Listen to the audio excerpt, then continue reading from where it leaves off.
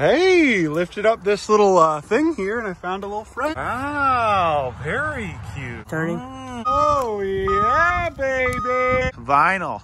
Look at that. Work it, Tank, work it. Gee, I sure hope while I'm fixing this, some giant white bird doesn't.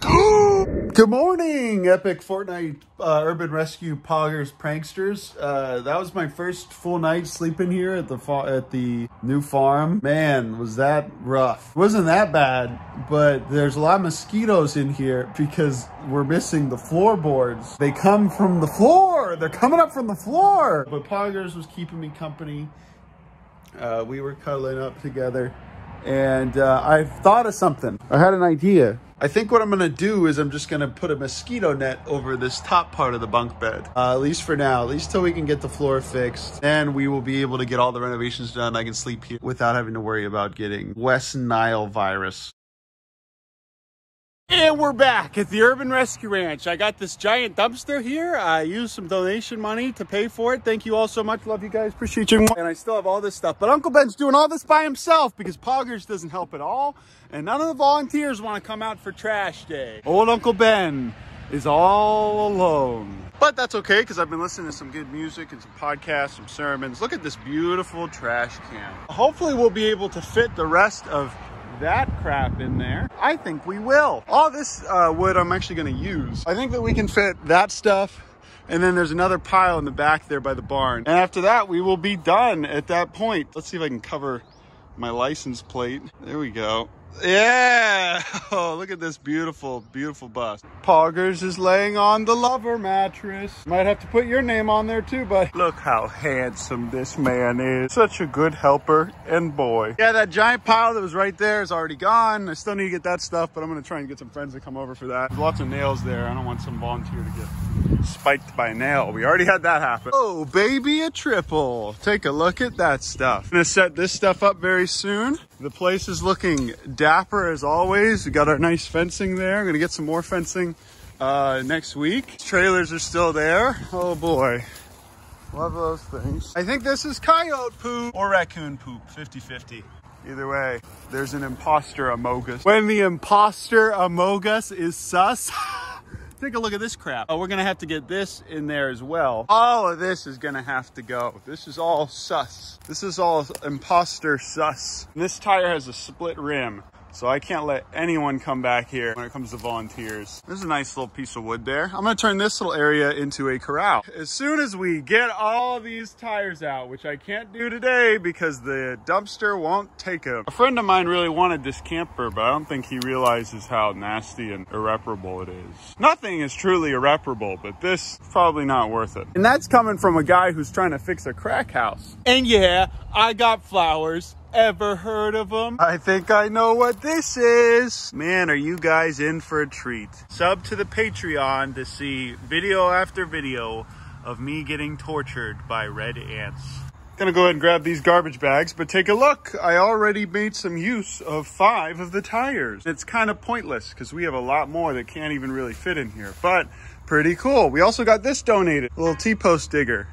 But first I need to see where the gas lines are before I start jamming these in the ground. Made that mistake at the old place. Okay, now for the moment of truth. It rained a lot yesterday, so let's see where the water is. Interesting. Okay, none in here. Good, I think for the most part this whole area is pretty safe when it comes to being protected from the water.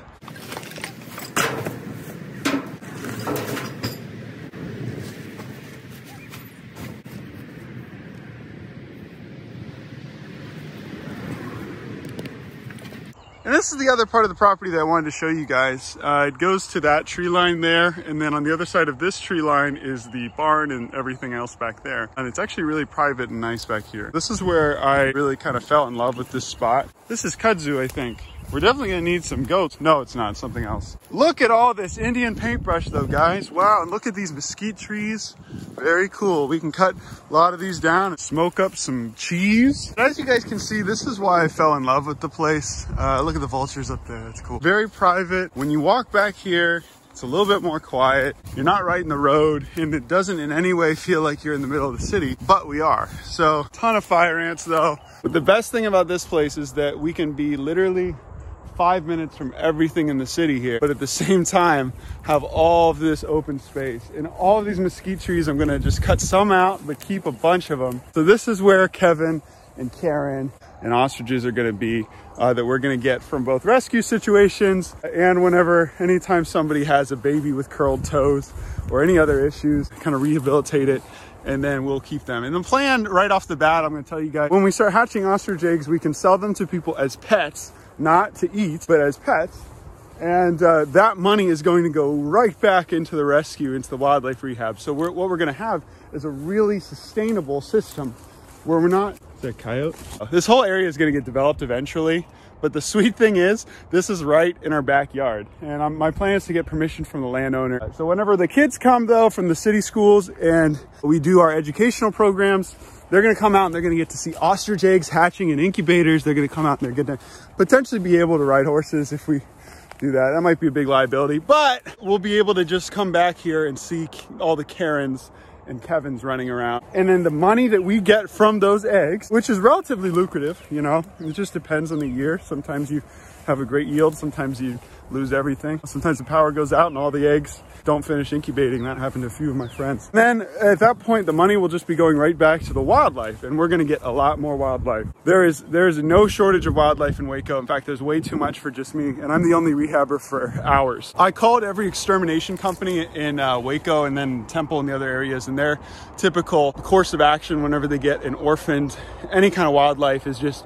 kill it. Right off the bat, they just euthanize it. We have hundreds of babies that would be coming to us, and for that I need a whole facility. I need more volunteers. I need trained people. So that's going to take a lot of time. And what my goal is to start, if we can't do that with fundraising, and the goal is to do it sustainably. And I really want to show you guys and show other people how you can sustainably and ethically farm and rescue hand in hand. You can do both. You can love the animals on both ends. You can raise them and then you can sell the babies, just like we sell the chicks. I will personally chat with any of you guys on Instagram about any of this if you feel like it's unethical, because I have thought about this long and hard. I might not even post this, but what difference is there between an ostrich and a chicken? What makes a chicken any more valuable than an ostrich? So if you have any issues with me hatching ostrich eggs and selling them to people as pets, particularly, and they will be coming from rescues, but they'll still be their offspring. If you have any issues with that, let me know, because I feel like it's the same thing as chickens. It's still one life, and they're still just as dumb.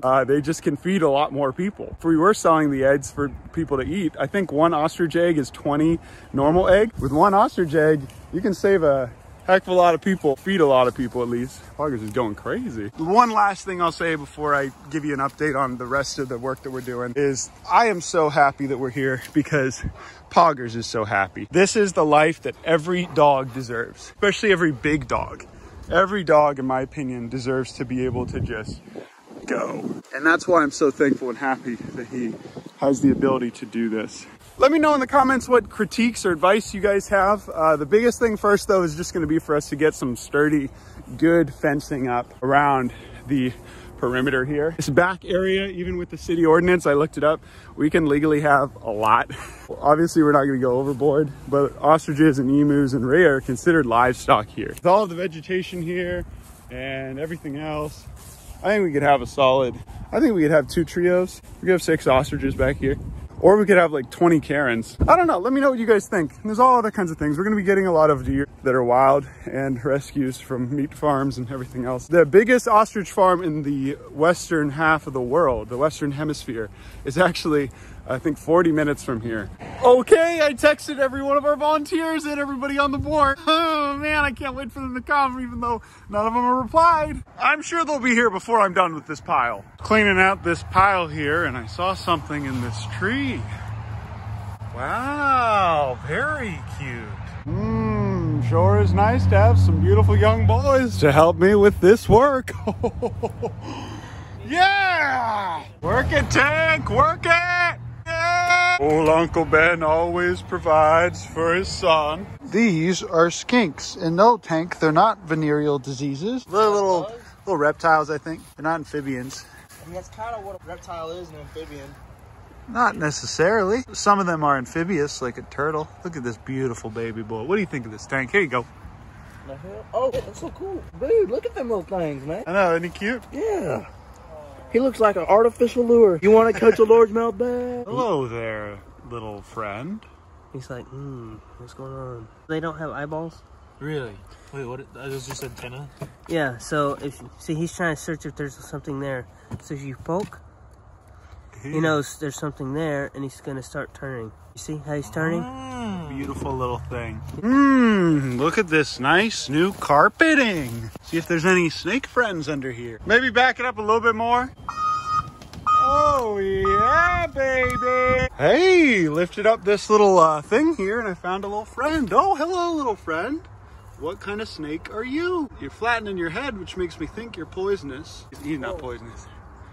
That's just it looks like a water snake.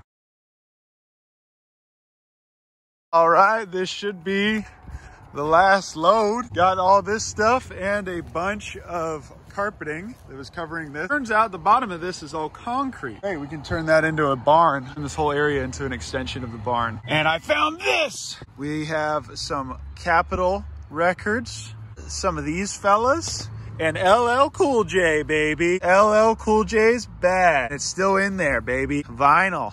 Look at that. Just because it's wet doesn't mean it doesn't work. The Pointer Sisters, Grover Washington Jr. Soul Box. I don't know what that is. He hit the jackpot. I found some other things that I can't show you guys, sadly, but for the most part, all of this trash is cleared up. Found the big snake under there, and I put him in the woods over there. That's all the trash that we can take that can fit in the dumpster, and we really got our money's worth on that run. Okay, we got a heck of a lot of stuff in here.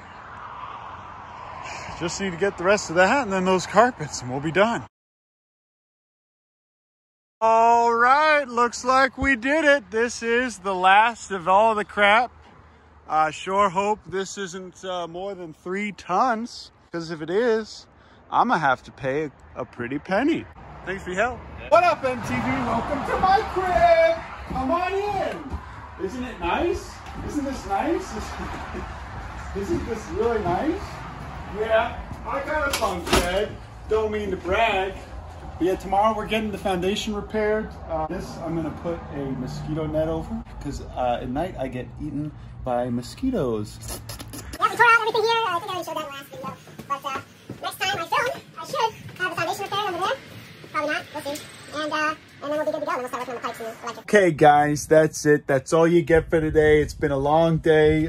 Thanks for watching this video. Oh, I almost forgot to tell you. Somehow Vinny got out. I don't really know how.